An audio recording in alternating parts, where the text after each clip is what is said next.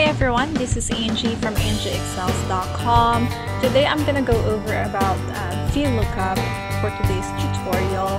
So Vlookup is one of the mostly used lookup and reference function in Excel. I'm not gonna go over lookup and reference in this video, but if you've read my blog, you know briefly what it means. If you don't know or haven't read my blog, please go to www.angieexcels.com and look for blog number 2, Vlookup. So I want to go over, why should I use Vlookup, or when should I use Vlookup, and its syntax and argument. And then I want to go over a practice data set that I have so you guys can see visually, how it works. So when should I use Vlookup? So Vlookup stands for vertical lookup.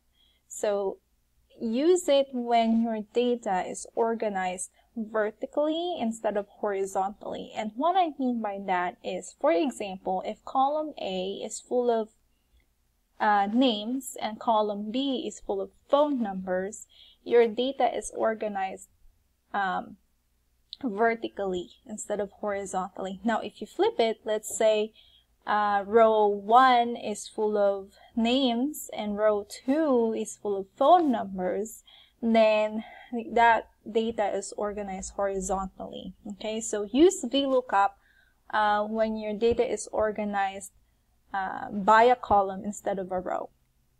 And also use Vlookup when your lookup value is to the left of the return value.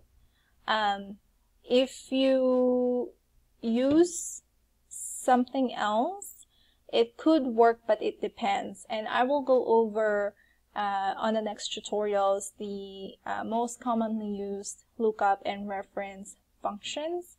But let's say your data set,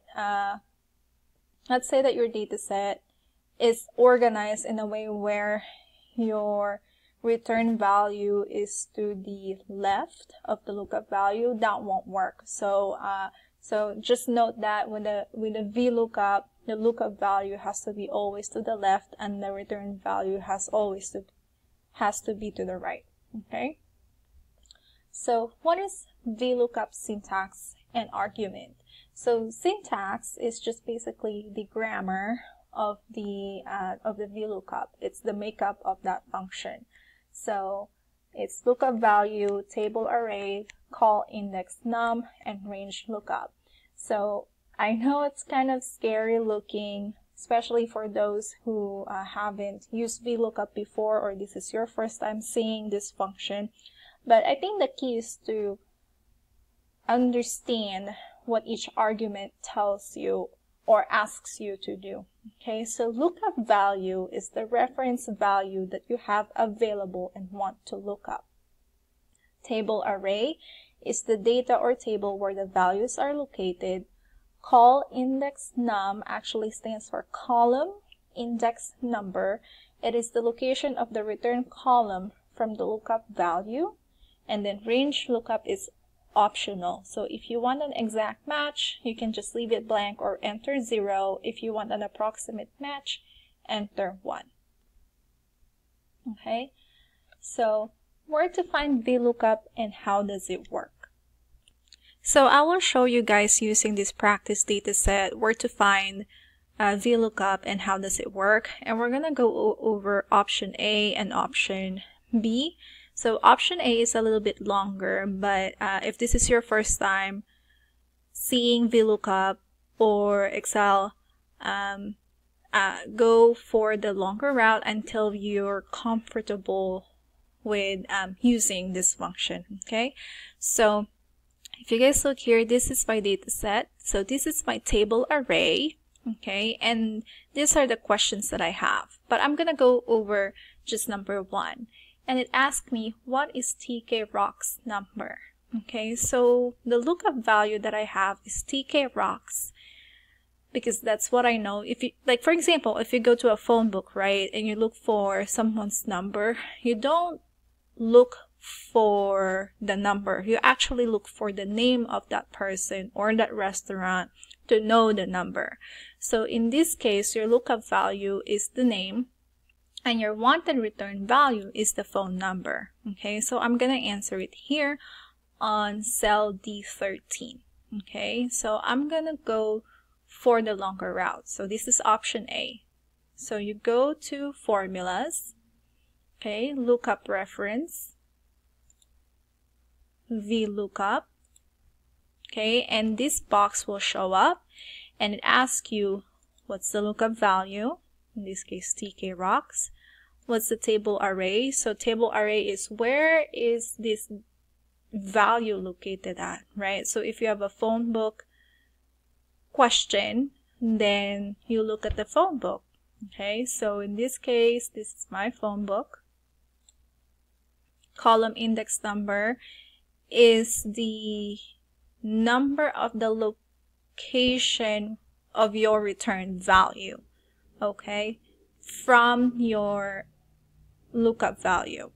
Does that make sense? So in this case, your lookup value is the name, your return value is the cell number. So column A is number 1, column B is number 2. So your column index number is 2. And the range lookup, I can just leave that as 0 or blank because I want the exact match. If you're going to call someone, you don't want, just an approximate number, right? Especially if you actually want to talk to that person. I don't know, I haven't found an instance where I use an approximate match. I've always used exact match, but if you need an approximate match, you can enter 1. But like I said, in this case, I'm going to enter 0. Okay, and then you just hit OK, and there you go. There's the return value. There's the phone number. Okay, so that is the longer way. That's option A. Okay, now I'm going to go option B. Option B is a lot faster. You just have to know, like I said earlier, what is being asked, and you just have to be familiarized with the function. So I'm just going to delete that and then answer it in the same column. So you just type in equals Vlookup, open parentheses, the lookup value is TK rocks, table array is our little phone book right here, column index number is 2. I want an I want an exact match, and then close parentheses, enter. And there you go. That's it. So there's Vlookup for you. I know it's a little bit short, and that's purposeful. I just want you guys to get familiarized with the function and practice. Excellence. Get it? Doesn't come overnight. You just have to practice and get yourself familiarized with the function with Excel. And yeah, so that's it. If you haven't read my blog, please go to www.angieexcels.com, and you can also follow me on Facebook and Instagram. And if you're on YouTube, please subscribe. I go over Excel functions and tips, professional development, and other things that I've been learning. So yeah, happy learning!